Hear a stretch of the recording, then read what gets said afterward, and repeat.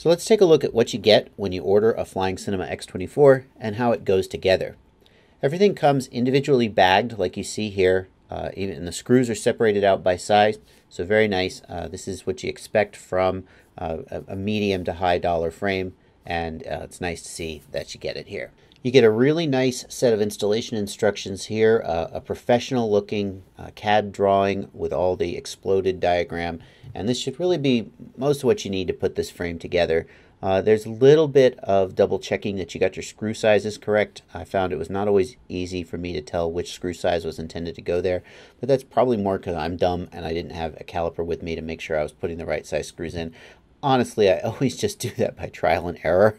It's usually pretty obvious. If you put the screw in and it sticks out, it's too long, and if you put the screw in and it doesn't go all the way, it's too short, and if you run out of screws, you use the wrong size. So bear in mind that this frame, like I think all 4mm arm frames should do, includes a set of motor screws, because most motors come with screws sized for 3mm arms, so if you use 4mm arms like this frame has, then they won't be long enough.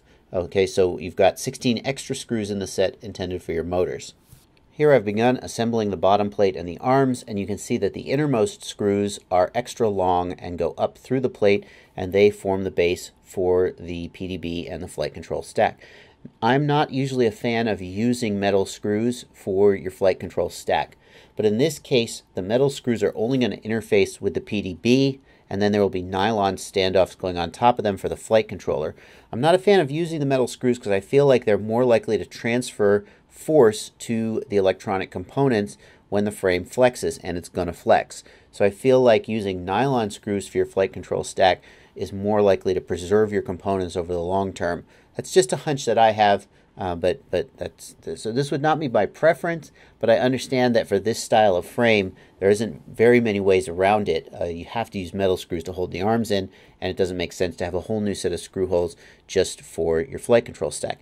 I am glad that the flight controller is on nylon screws. The PDB, may be a little more robust.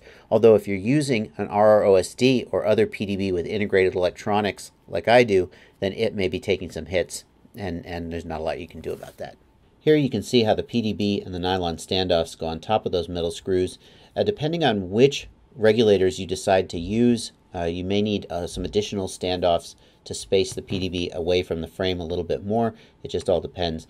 Frankly, for the price of a Pololu, $5 or $7, you can get a $4 Maytech PDB that has a 12-volt and a 5-volt regulator on it, and I honestly might just go that direction instead of trying to put a Pololu or two on this PDB. Here you can see the right angle brackets that attach the top of the frame to the base plate. They're right here in the center of the frame. The screw goes up through the bottom of the plate similar to a normal standoff, but then there's this right angle hole that a screw goes into to hold the frame on. These are the plates of the top part of the frame. And here you can get a close-up look at how the camera plate angle is set. It's a very clever. I'm really a big fan of this mechanism. Just choose the slits in which you want to mount the camera plate and set it in place. And now the top part of the frame is assembled. And then it mounts to those right angle brackets using screws coming in from the side. Now let's take a look at some photos from the actual build. For this build, I decided to go ahead and try the trick of running the ESC wires underneath the ESC, between the ESC and the arm, and then folding them over the top of the ESC and soldering to the motor pads. The advantage of this trick, as was pointed out to me by commenters on a previous video, is that it lets you get the ESC closer to the motor, and it also gives you some extra length of wire to work with if you need to do any rework. I think there's an advantage in getting the ESC closer to the motor in that it makes it harder for the prop to strike the ESC. But I'm not actually sure that that's a good thing. I've had ESCs get hit by props fairly regularly, and I have yet to actually kill an ESC by doing that. Maybe I've just been lucky, or maybe it's the type of prop I use, I don't know. Whereas the ESC power wires and signal wire, the first time they get hit by a prop, they're definitely going to get damaged and potentially going to need to be replaced. So if I can't find a way to make sure that the wires are not getting hit, I might almost rather have the ESC get hit than the wires. And this goes back to the concept that I talked about in another video. Choose your break points. Something's going to get hit by the prop. What would you like it to be? Whenever I build a copter, I make sure that I leave myself enough wire to be able to take the top plate, or in this case the top half of the frame, off and set it aside. This lets me get at all the stuff that's in the top and the base of the copter without having to unplug everything, and makes life a lot simpler. It just really eases maintenance. It doesn't make for the absolute cleanest install. You can certainly shorten your wires up if you're willing to forego this, but boy, it makes your day-to-day life a lot easier. In order to be able to take the top of the copter off, you need to mount your video transmitter and your receiver on the top plate, because that's usually where those antennas are going to be mounted, and of course you can't separate the video transmitter and the receiver from their antennas very easily. If you're very creative, you may figure out a way to mount the video transmitter, the receiver, and their antennas on the bottom of the copter, but it usually gets pretty crowded down there, and that usually is tricky and probably would just make a mess. So you mount the video transmitter and the receiver on the top plate, and in this case that was pretty tricky to do because the top plate is relatively short because the frame up tilts at the front, and you lose the top plate.